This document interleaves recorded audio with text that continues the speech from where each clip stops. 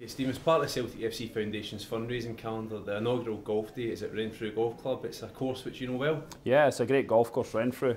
Played there a lot as an amateur, and it'll be great for a day out. It's a quality course. Now, also, you're a busy man always on the European tour. How is it you keep up to date with all the happenings at Celtic?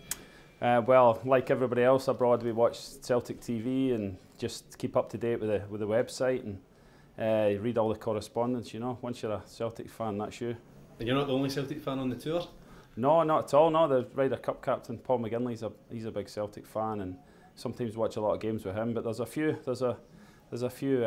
different types as well, so we can have a good banter. And I'm sure you'll be supporting the inaugural golf day and expect it to be a big success. I do, yeah. It's for a great cause as well. I'm going to hand in some gifts and put up a few prizes for the guys involved. And yeah, the good thing in golf, you can have a good day and a good social day after it as well.